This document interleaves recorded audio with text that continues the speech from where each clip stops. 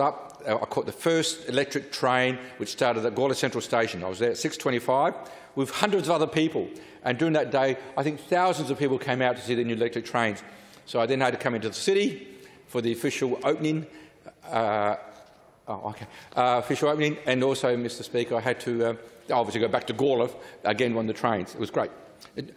Very quickly, in the few minutes I've got left, Mr. Acting Speaker, I think the next thing we need to talk about is jobs. Jobs is so important, critical. And our leader has, on a number of occasions, talked about the importance of jobs and the dignity that work provides to people's lives. And so, it wouldn't be a Labor government which actually didn't put jobs as one of its key priorities.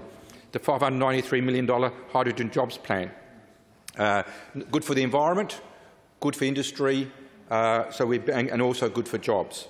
Mr. Speaker, there's a whole range of other programs in terms of arts, music, the fringe, live music, housing, another important area. We are investing $177.5 million over the next 4 years to build new homes and also to refurbish existing housing stock to make sure that people can get a roof over their head. We have an $18.6 billion infrastructure program. Of that, $7.83 billion will go into roads, which are important. Those things, it's not only building important infrastructure, but also creating jobs. At the local level, Mr. Speaker, I'll close off.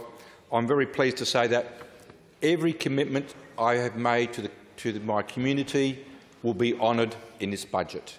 Every promise made I made on behalf of the Labor Party, now the Labor government, will be honoured in this budget.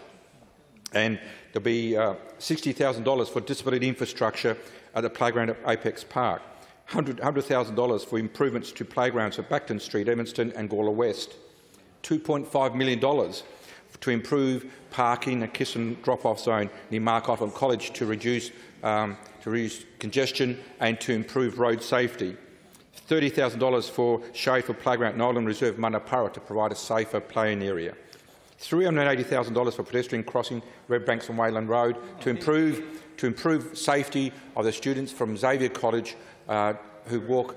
Very important project.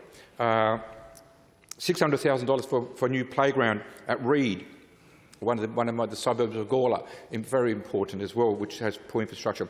$530,000 to upgrade the Tamlin Station car park to Kisson drop-off zone, which at the moment it's just dirt.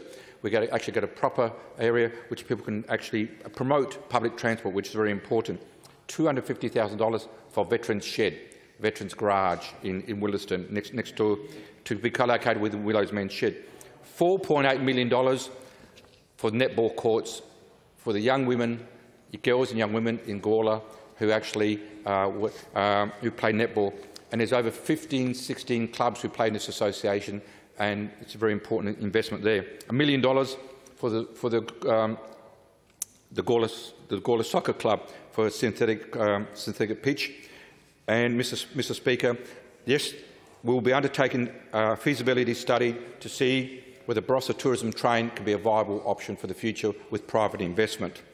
And we're also undertaking traffic management studies, east-west studies for Curtis and Dalkeith roads to improve traffic management in those areas in my electorate. Mr. Speaker, but it doesn't stop there. There is more. There's over $2 million for a new SES station in Gawler for community safety, something which the Liberals talked about.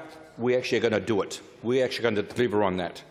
And Mr. Speaker, one thing about this budget is that what we promised is what we're going to deliver, and that's why we got elected.